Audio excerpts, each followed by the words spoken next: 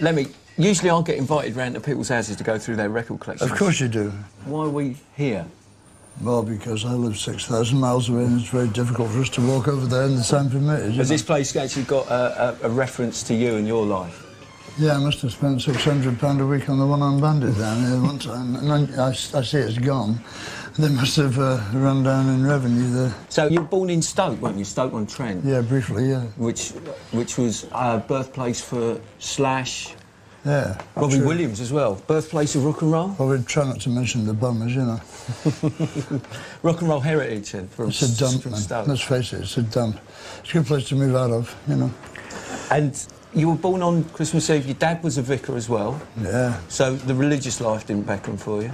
Well, it is a kind of religion, rock and roll. It's my religion. I'll go along with that one. Yeah. It makes more sense than Christianity. Well, what would be the first record you bought then? First record I bought was Tommy Steele. I'm 78, doing Knee Deep in the Blues, mainly due to the fact that I'd never heard the original.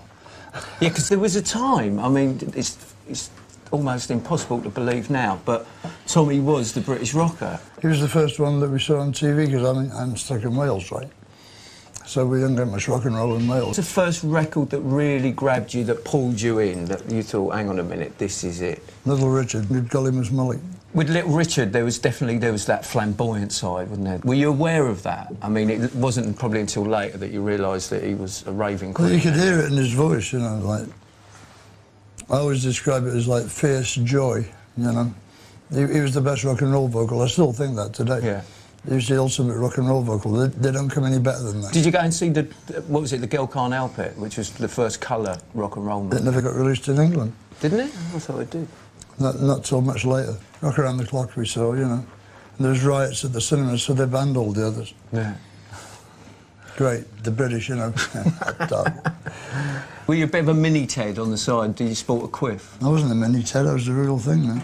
What was the impact like? Because Britain, you sort of, if you look back at it, it was very drab, grey. Still is, isn't it? Yeah, but I'm talking about the showmanship as well. That, you know, and these records, no one had heard energy like that on record. I know, you had to be there to understand it. To look back on it now, it sounds badly recorded and amateurish and like kind of tame as well. However, then it was magic. Can you still listen to things like Good Golly Miss Molly and get off yeah, on it? And Good Golly Miss Molly's eternal. This was denounced from every pulpit across America. Yeah. Yeah. Spawn of Satan. Did you get off on this rebellious side that was coming through? Of course. Immediately. If that was dragging you into the whole thing, can you name a record that made you pick up the guitar? The Shadows, it would have been the Shadows. They're a very good band, the Shadows. They're very much overlooked now. You know, but they're a great force in British rock and roll music. The Shadows always had that. Well, they were only copying the American groups, you know. I still think it looks good, you know. I like to see them old clips of American bands like the Temptations, all doing this. Yeah. All that. It's impressive because it looks like they worked at it. Yeah. You know, it looks like they know what they're doing.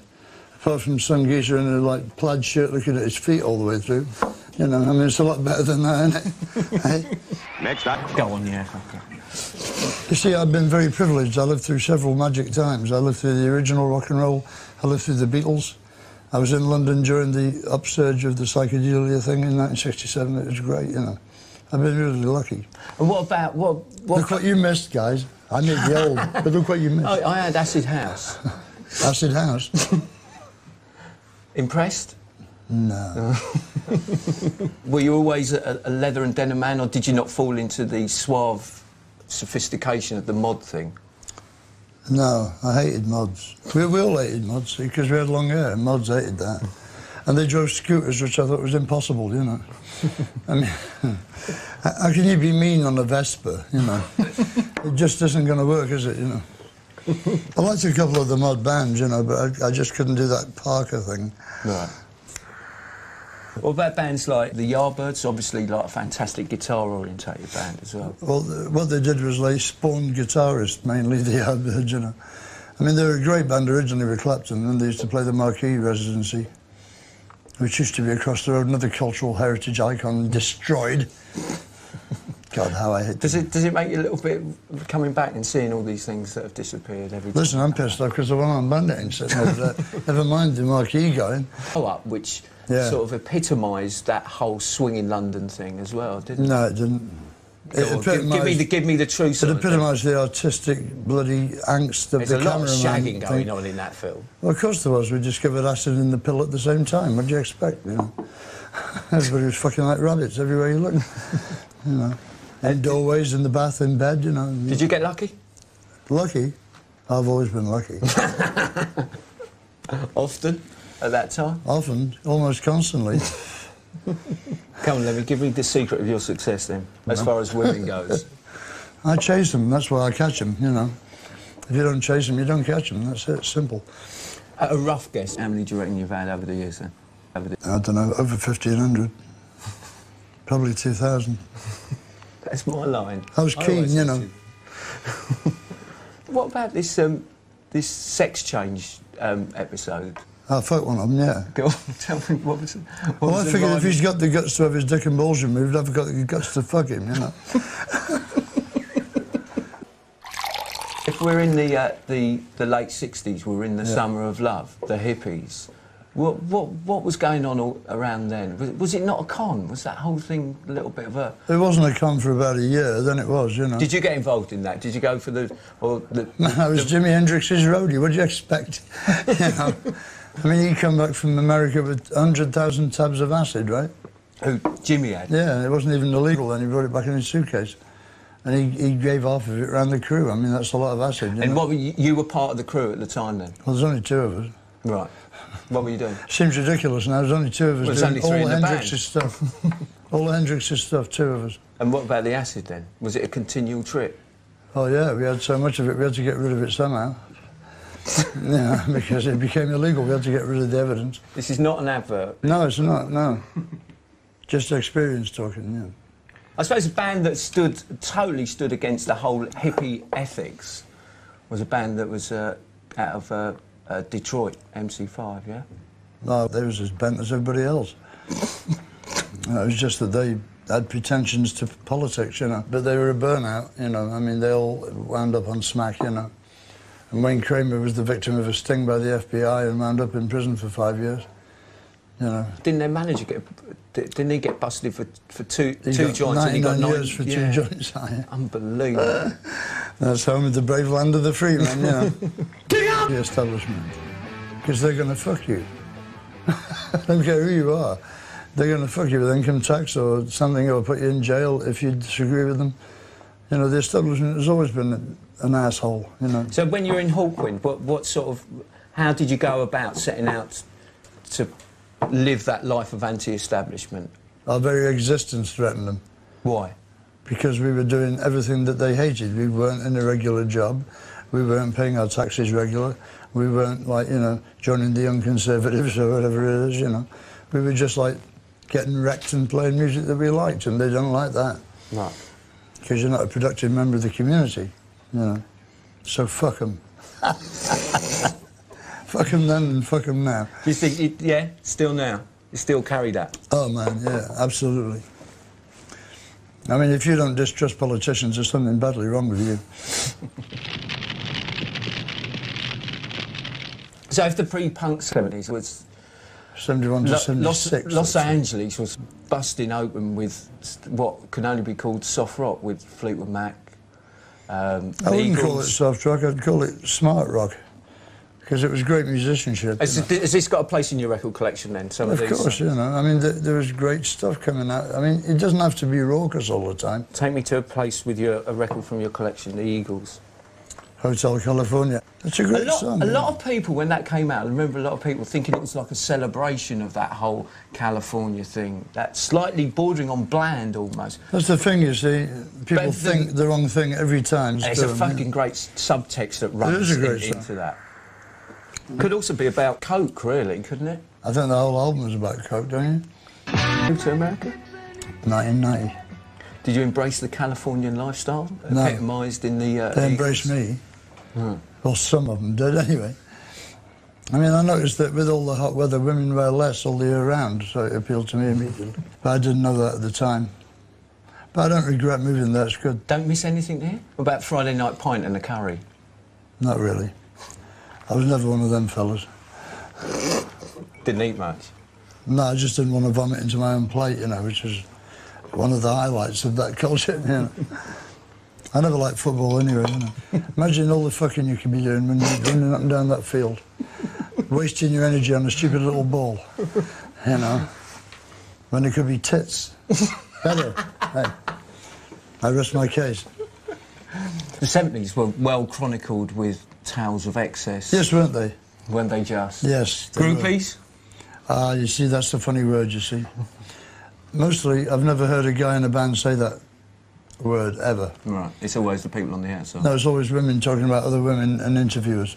It's so old. What word do you use then? It's so overworked. Listen, there's chicks that like to fuck, and there are chicks that don't.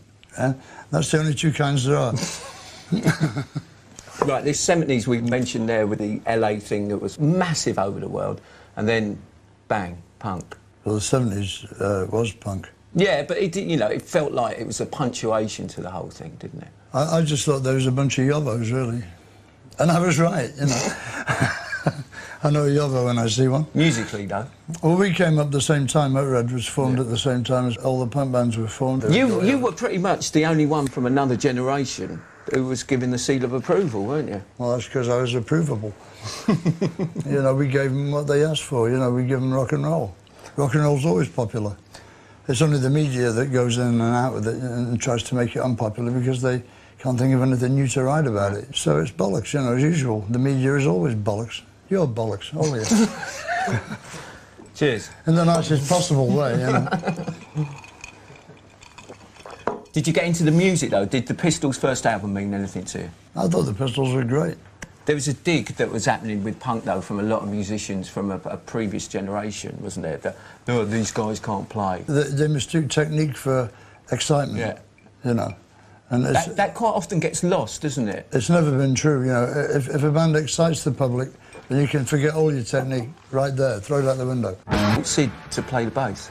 No, I failed to teach Sid to play the bass because Sid had actually no aptitude for the bass whatsoever. And I told him that. I said, Sid, you can't play bass. And then 3 months later he went, yeah, let me guess what? I said, what, Sid? He said, I got a job in the Sex Pistols. I said, doing what? He said, playing bass, you know. And I said, but you can't play bass, Sid. And he said, yeah, I know, but I'm in the Sex Pistols. Which says it all, really, you know what I mean? Did his death touch you? I was very sad about Sid dying, yeah, because he never had a chance, you know. I mean, especially after Nancy got hold of him, and he was over, you know. Did you meet her? Oh, yeah.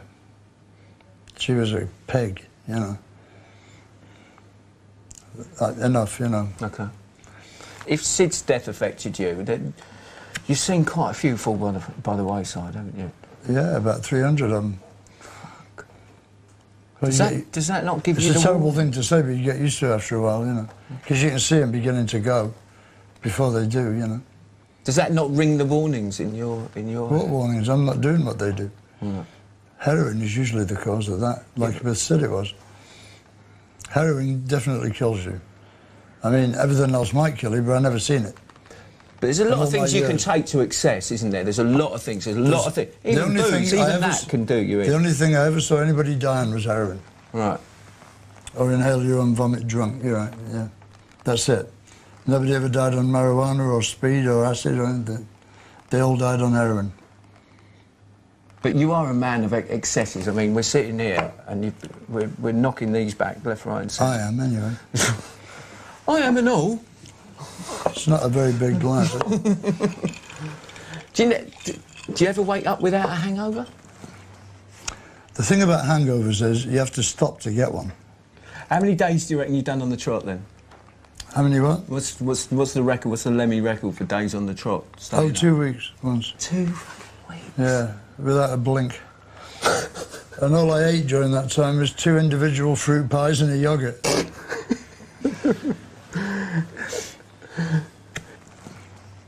I mean, believe me, I don't recommend my lifestyle particularly because, I mean, a lot of people tried to keep up with me and really fucked up, you know. But it suits me, you see, personally. You have to find out what suits you and then do that. Small one? Yeah, go on then. So records, we've gone through a set of records that have embraced rock and roll, that have embraced the 60s, that have embraced the 70s, that embraced punk. And the 50s. And you've been there, for a lot of that time you've been a musician through that.